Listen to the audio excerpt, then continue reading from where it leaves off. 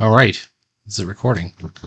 I guess it is. Listen, if you've been following the series, you'd know that we got done with page 13. And I drew page 14. Well, I roughed it in, which is how I do things. And I also put in my text. Not all the text. There's going to be some dying Leatherwings here in this first panel.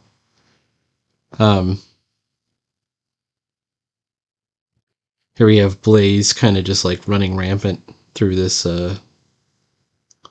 group of Leatherwings. And as is tradition, I'm going to start by outlining my panels.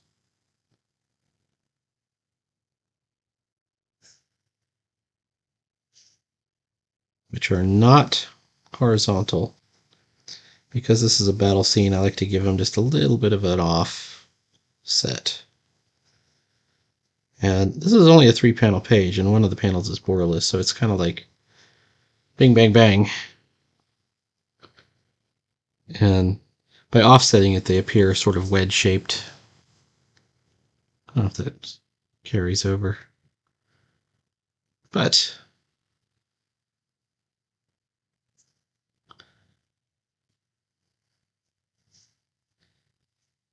I feel like when I reach the 14th page, I'm getting really close to the end.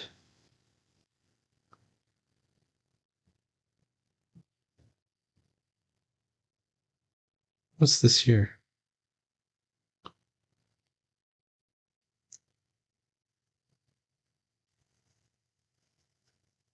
Well, it looks like I was kind of doing a little extra drawing, but on the wrong layer. But it's the cool thing about, once you kind of know what you're going for, you know where you can get away with ad-libbing.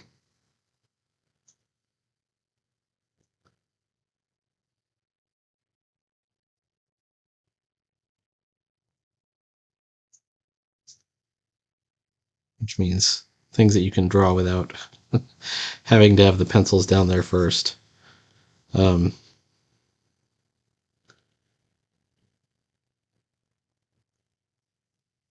Which includes this sword. The blaze sword has grown over time. Maybe I made it a little bit too long here. It has to be big enough that you can hold it with 2 hands if you need to, like a 2-handed sword. And the blade, because it's an energy or fire blade, it can grow or shrink in size to whatever he needs it to be. All right, that looks good.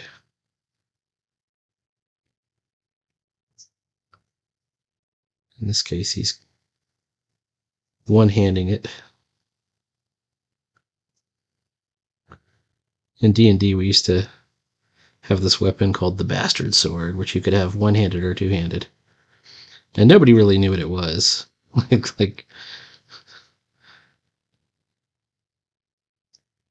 So, you just imagined it in different ways. Like it's a big sword, but it's not as big as a two-handed sword. It's somewhere between a long sword and a two-hander.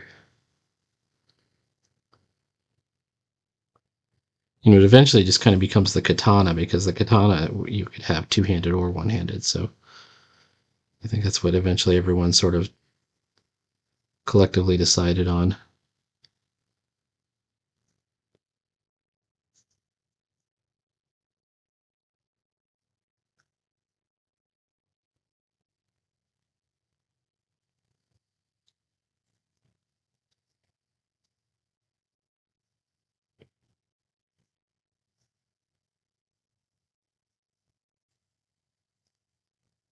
All right.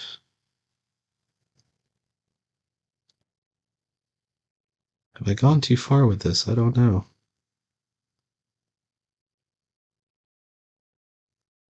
No, it doesn't go all the way up to his hips. It should be like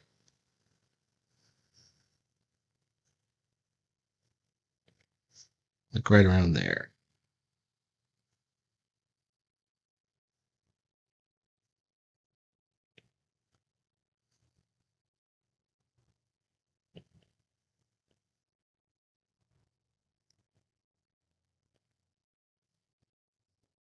Anyway, 5 minutes in, I'm starting to get a sense of it anyways.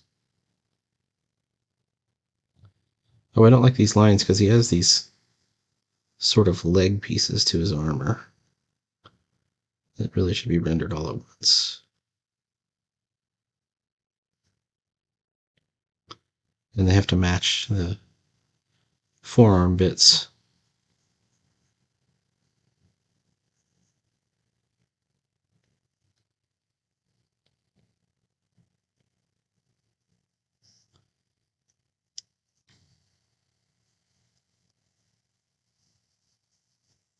Same problem here.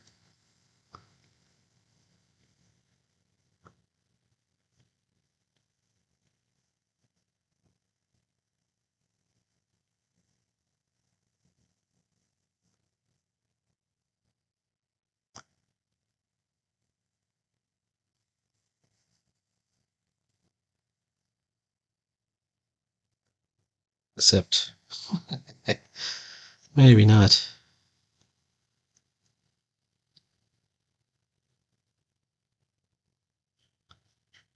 Alright, looks like we're getting somewhere there.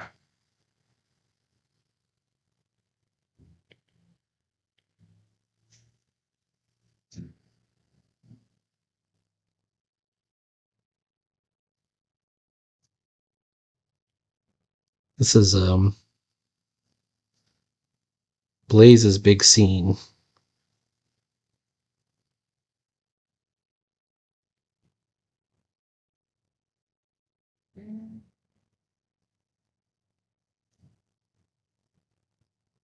Where Blaze gets to finally cut loose on his enemies.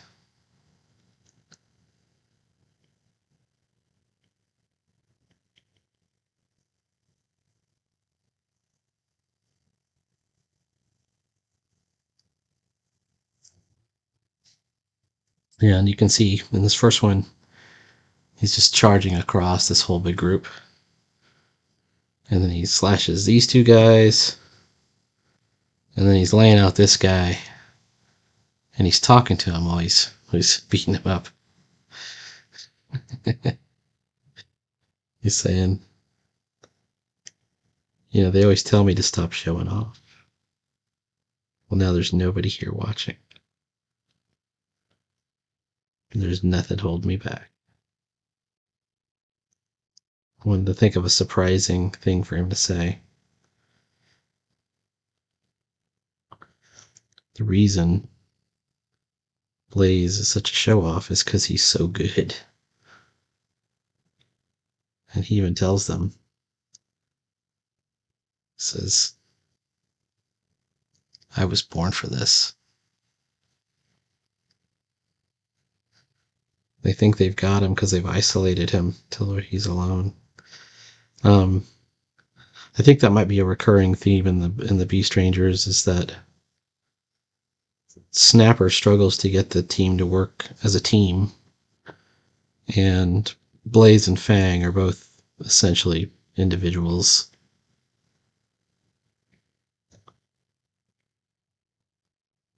They've already had one disagreement. Actually, I don't like that all the way up there. Oof. Let's pull this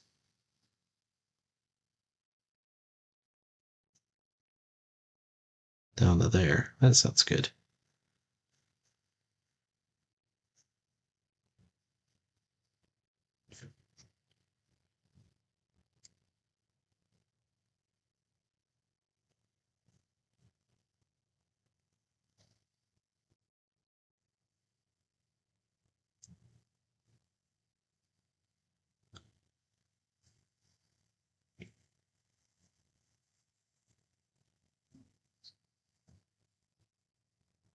And somehow his tail.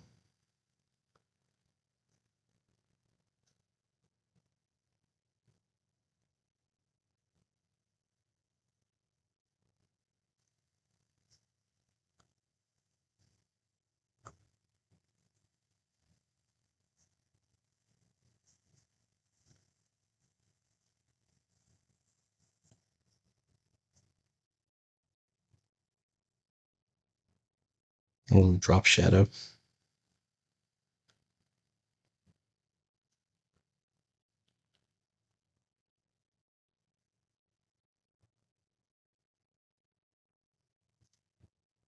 Oof.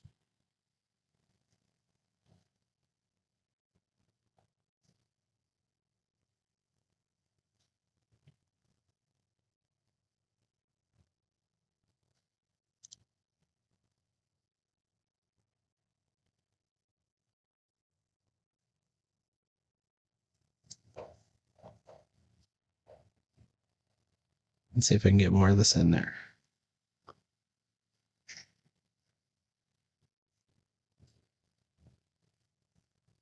Thanks.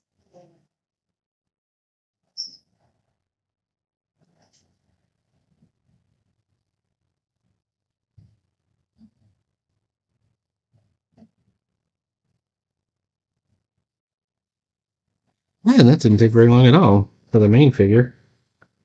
The Leatherwings have more complicated forms. One of the tough things about drawing them is, um, they have these wings. They have, like, the outfits they're wearing are the easiest part. But attaching the wings, the ears, all of that can be kind of tough. All right.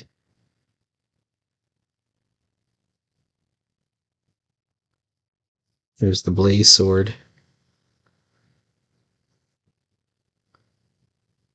Oops. Blaze is a kind of egotistical character that likes to name stuff after himself. So he calls his jet bike is the blaze cycle. His sword is the blaze sword.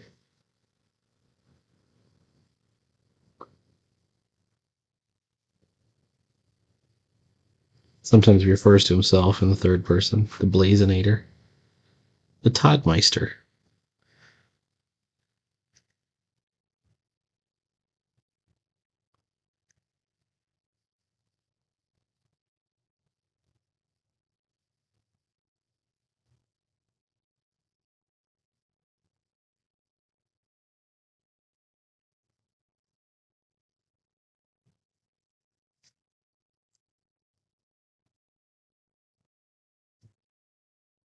Right.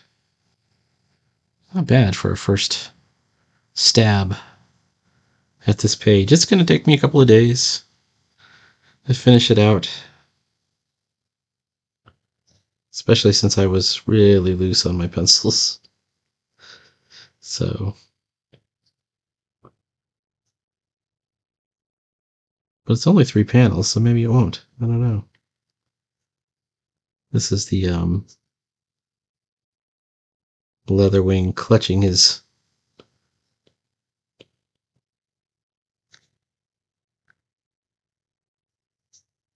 midsection where he's just been slashed by the blaze sword.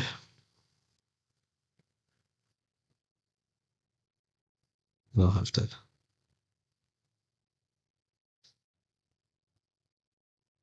you know what I mean, just show the carnage.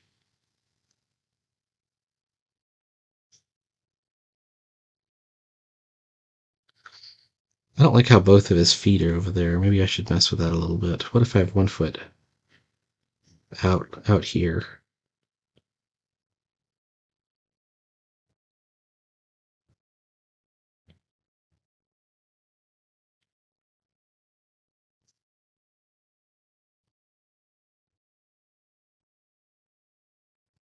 He shouldn't need too much room on his legs because they're kind of bow-legged.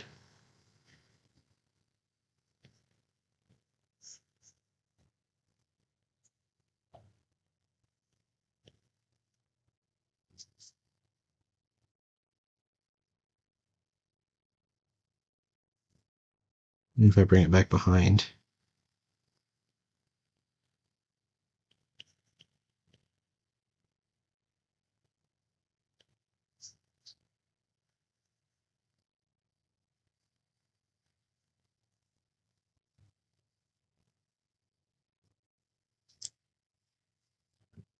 Two, three, four. Well, It's better than having 10 figures in one panel, which is what I did on the last page.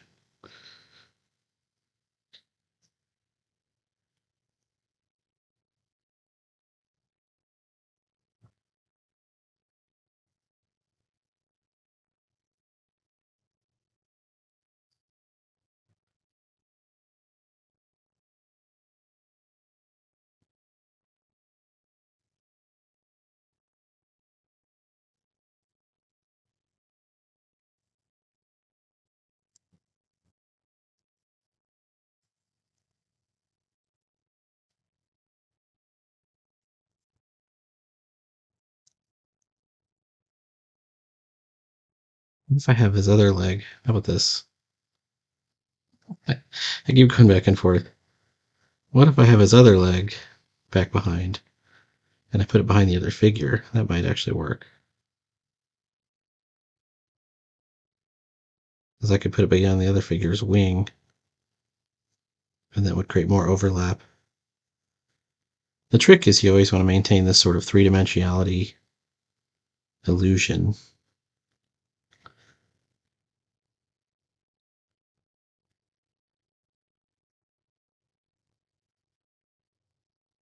And we've already got him falling this way, like he's already kind of tilted over. Yeah.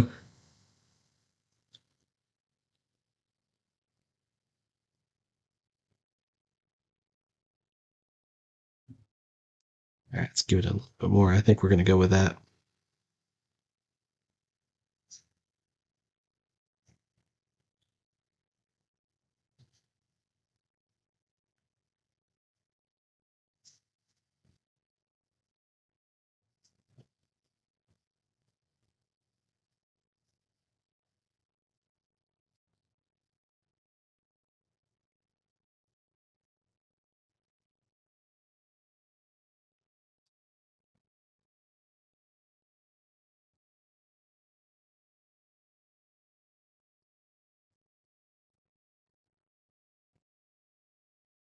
We're, we're limited to just the two colors of black and white and possibly a hatched gray. So we got to be very circumspect about what we're putting out here. All right, how about that?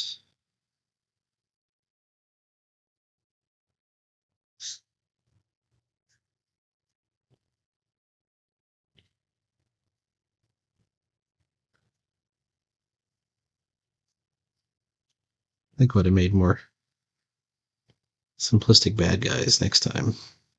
Well, the next one, I'm not going to be working on that just next. I think next I'm going to Tarzan. But the next story is going to have, you're going to see Shadow Serpent and his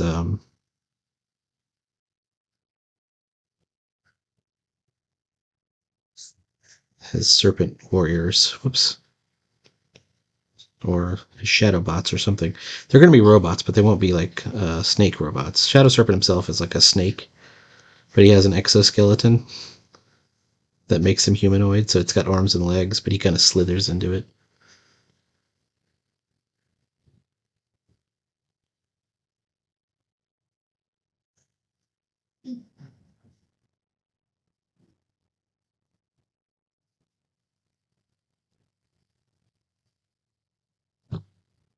All right.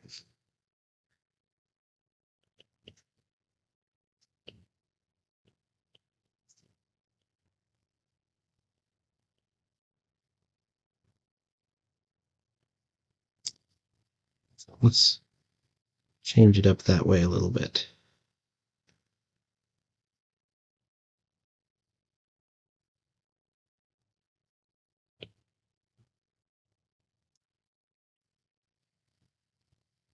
Now these wings.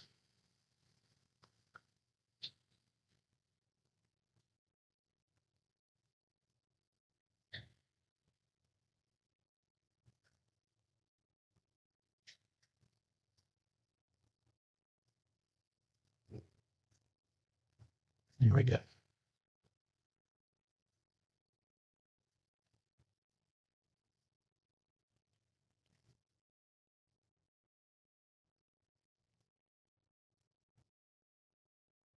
Not nearly as nice. Okay, this is the vibe check to see if I got the size right, which I think I've got the size about right.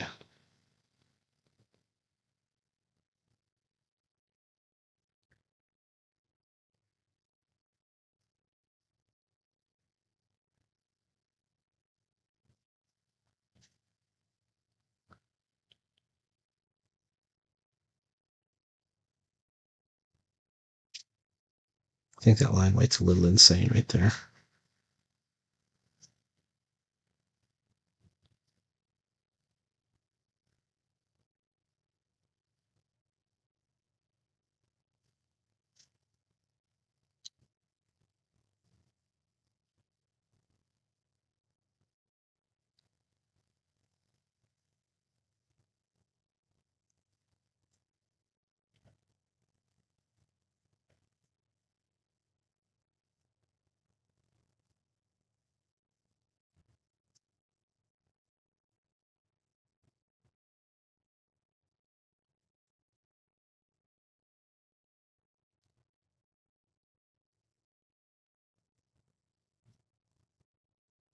I don't like any of these white lines yet.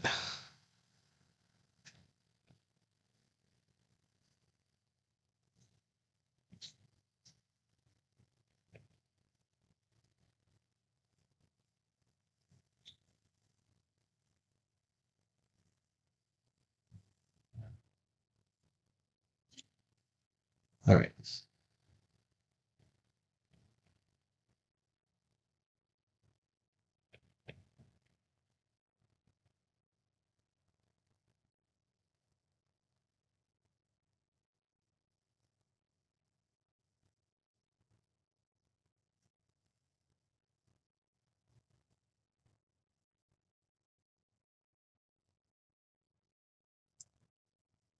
That looks okay. Okay, perfect.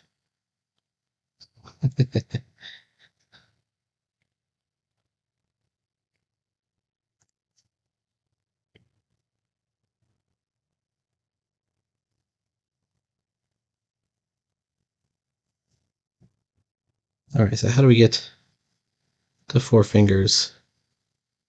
We're going to double up on this middle one.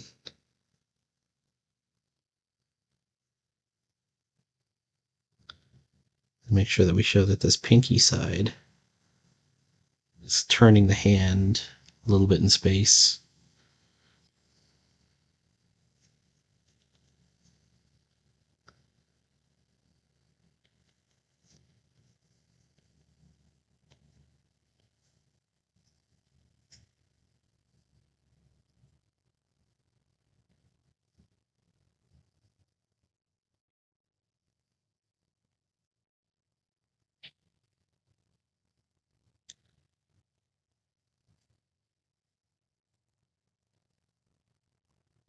And then because his arm is up,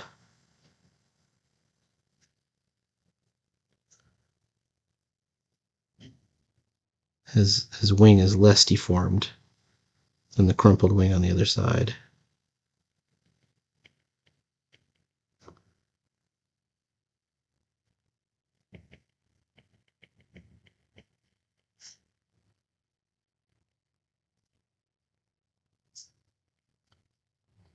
All right.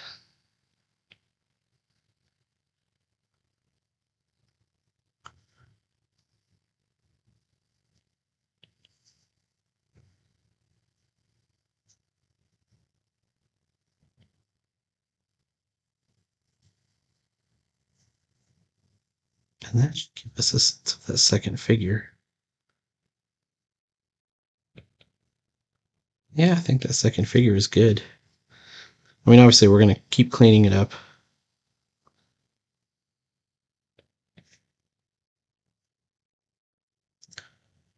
But as far as like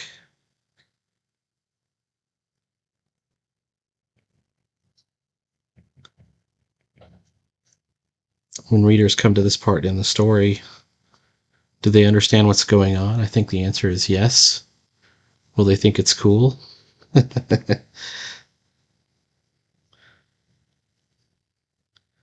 I think the answer is yes. Whoops, let's do that.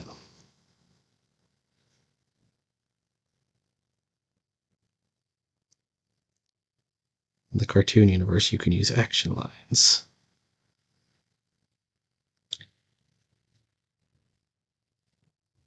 We'll show him dropping his stun pull. This guy's getting killed. This guy's doubling over. This guy's been killed. This guy's already dead on the floor. Blaze is just going wild. All right. I will keep working on this. Please like, follow, and subscribe. And there will be more Beast Rangers before you know it. Before you know it, there will be more. And then we'll be done with the story.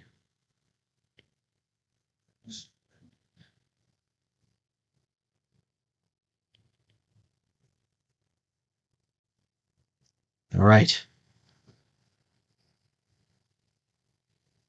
Keep on rocking.